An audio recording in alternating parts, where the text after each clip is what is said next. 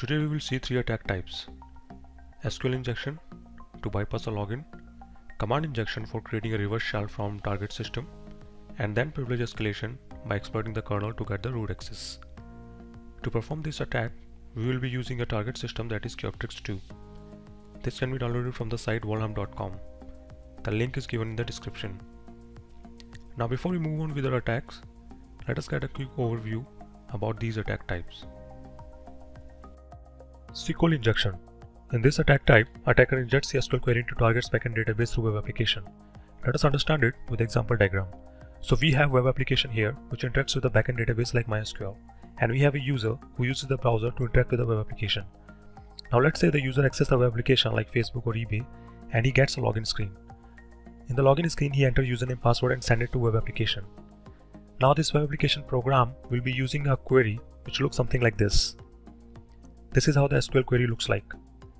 So the web application will insert the value given by the user under these quotes in the place of username and password and send to the database. Database will read this, select UID from users where username is this and password is this. If username and password are correct, then database will give out the corresponding UID, which will be some number. After receiving the number, the web application will give the access to the user to his home page, or if it's admin, to admin page. Now let's say another scenario. Instead of giving normal username password, the user have entered these values. So user values like single quote or 1 equal to 1 hash, and password some value like pass123. So web application will insert these values under these quotes like this, and this will be sent to the database. When database read this query, it will ignore the query after this hash because hash is considered as a comment. So everything else will be considered as comment and will not be executed. So the query will become this. So database will read select UID from users where username is single quote, quote close, so there is no value, or 1 equal to 1. So since 1 equal to 1 is a true condition, so database will give out the UID. Since there is no specific username password, so it will give out the UID of all the users. After receiving all UID, web application will read the first UID, and based on that it will give the access to the user to the home page. Now this is a classic example that how SQL injection can be used to bypass the authentication. There are other technique where the attacker uses the union operator, which is called union based. In this, attacker used the union operator to append his own query with the original query to retrieve the data from database like table name, column name or data inside the column, which will be displayed on the web page.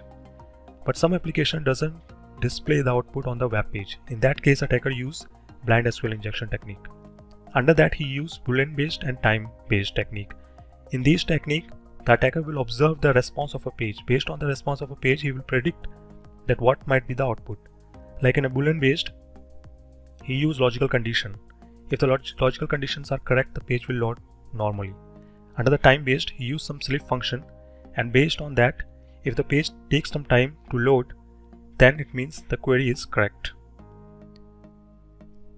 Now let us see our next attack type, that is command injection. There are other techniques like union based, in which the attacker uses a union operator to append his own query with the original query to retrieve data from a database like table name, column name, which will be displayed on a web page. But sometimes the output is not displayed on a web page. In that case, the attacker uses the blind SQL injection technique, in which the attacker observes the response of a page. Like in this, two techniques are used, boolean based and time based.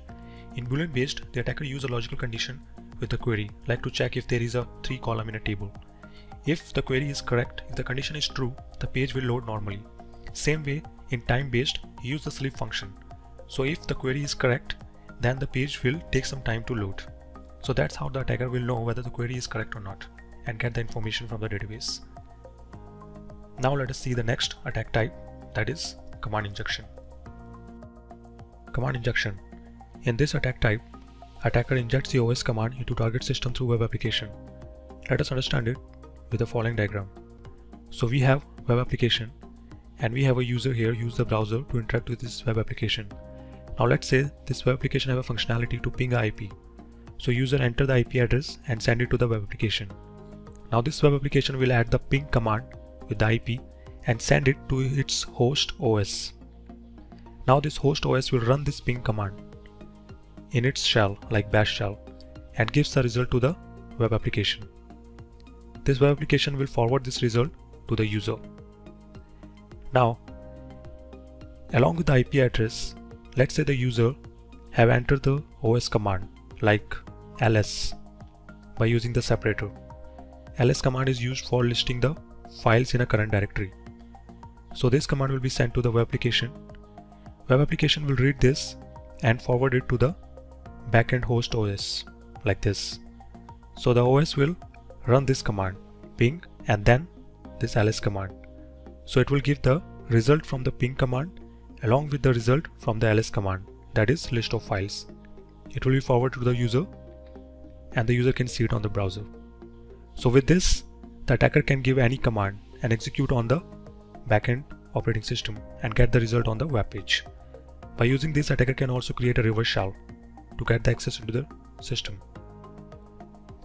Next, let us see privilege escalation. In privilege escalation, once the user gets access into the system, he tries to get the access of other user. It can be done in two ways, that is horizontal and vertical. In horizontal, user 1 tries to get the access of user 2 so that he can access the data of user 2. In vertical, the user 1 will try to get the access of higher privilege, right? Root access. Now this is possible by using different techniques like by kernel exploit or by system misconfiguration, like some files are set with the SQL bit, or with a program flow like MySQL, the user can add a normal user to a admin group. So now let us see our attacks. Next attack type is privilege escalation. In this, if the attacker have the access to target system, he try to get the access of other user. It can be done in two ways, horizontal and vertical. In horizontal, if the attacker have access to user 1, he try to get the access of user 2. In vertical, if the attacker have access to user 1, he try to get the access of higher privilege like root user. Now in Linux, this can be done in different ways, by exploiting the kernel, by taking the advantage of system misconfiguration like SQL bit set for some certain files, which allows the file to be executed with the root privilege, or some bug in a program like MySQL. From the MySQL, the user can add a normal user to admin group. Now let us move on with our practical. For the lab setup, we will be using VMware. You can also use VirtualBox. In this, we are running the attacker machine, that is Kali, and the target machine, that is Cubtrix 2. Once you start this Cubtrix, you will get the login screen. So we don't have the login and we don't have the IP address of this machine. Now we try to get the full access into this machine. Now let's go back to attacker machine. First, let us get the IP address of this attacker machine. For this, we will use the IP command.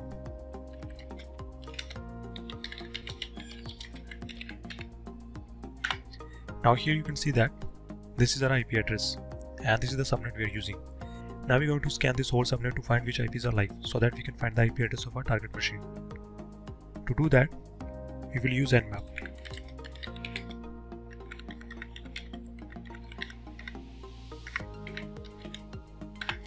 Now here we are using as an option, that is for performing the ping sweep. In ping sweep means we are sending the ping request to each IP in this subnet. Now we can also write it in other format like 0-100 to scan the first 100 IPs. Now here we can see the output. .2 is the default gateway, .128 is the IP address of our attacker machine, and the remaining is .168. So this must be the target. Let us get the more detail about this IP. For this, we will do the version scan. Now version scan will be done by using nmap. For this, we are going to run the nmap with the root privilege because we are running the system as a normal user. So we will use the sudo.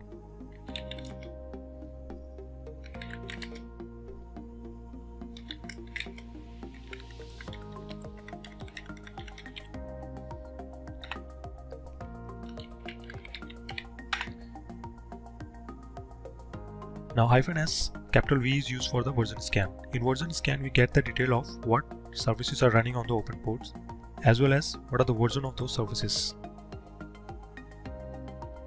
Now here we can see the output. We see these ports are open and here we have the port 80. It's running the web service, that is Apache. and it is using the CentOS. So we get the information that target system is CentOS. Now let us see that what application is running on this port 80. For this we will use the web browser and go to this IP address. Now we will enter the IP of target. So we got a login screen. Now in here we will try the SQL injection. So let us use the same query that we have used in the example.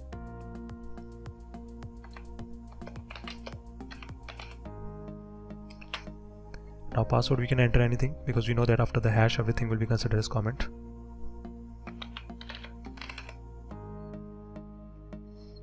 So we got the access of administrative console. Now here we have a web function to perform the ping request. So let us see that if we give the ping any IP,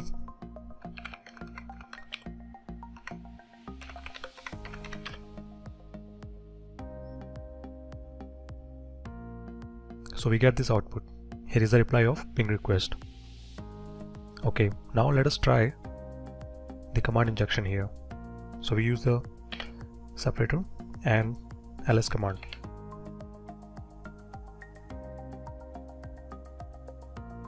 Now we can see here this is the output of ping as well as the output of ls command. Here we can see that two files, index.php, pingit.php in the current directory. So it means command injection works. Now we will use this command injection to create a reverse shell into the target system. To create the reverse connection, first let us start the listener in attacker machine. For that we will use the netcat.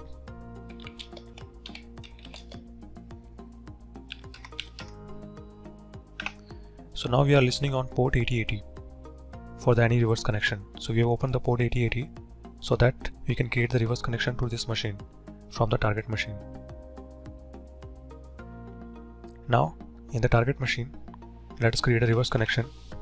First we start the bash in interactive mode.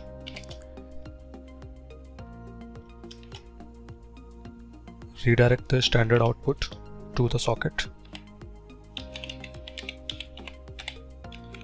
Attacker IP and the port, and we have to also redirect the standard input to standard output. Now we submit it.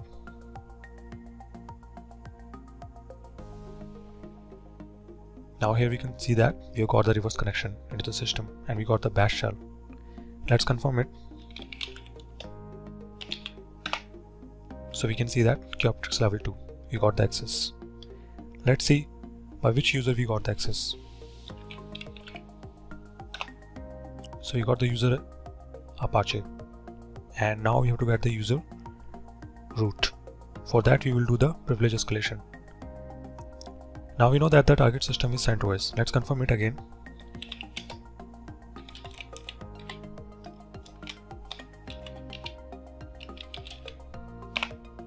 Here we can see that CentOS release 4.5. And now on the basis of that, we're going to search for the exploit for performing privilege escalation. To search the exploit,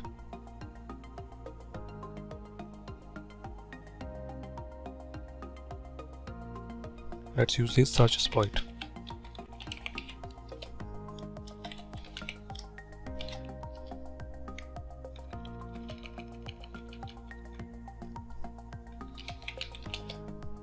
Kernel 2.6. Let's see if there is exploit for this.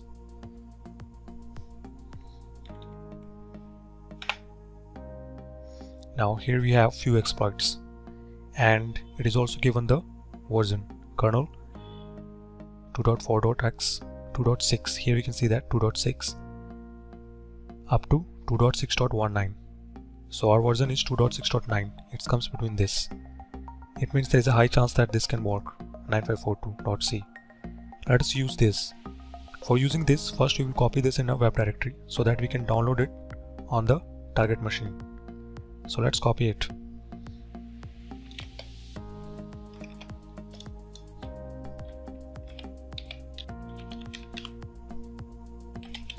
So we copy it to web directory.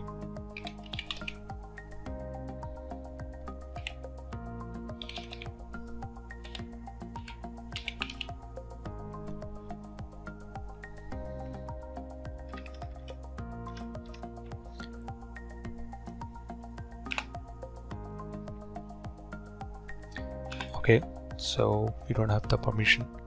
Let's use the sudo.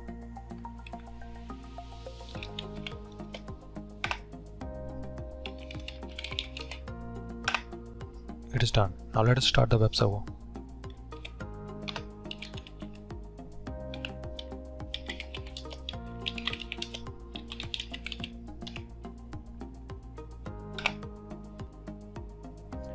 Now the server is started. So let us download it on the target machine. Now here we move to the temp directory so that we can download, because temp directory have a default permission to download any file. Now here we'll use the wget command.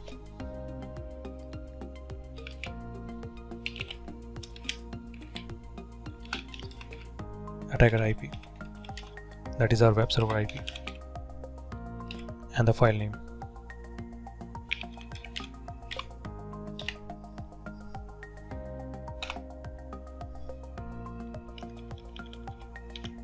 Here we can see that the file has been downloaded. Now let us compile this file. By using GCC, create the output file. Let's give the output file name as brief, and our file that you have downloaded that we need to compile. So this is the object file name, and this file we're going to run once it is compiled. Okay, it is done. Now let us give it the execute permission to this file.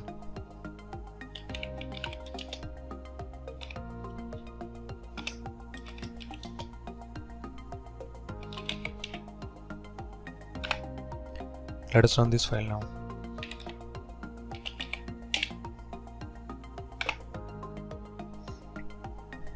So if we write it again here, who am I? So you got the root access. So that's how these attack types can be used to get the full access into the system. I hope you enjoy the video. See you next time.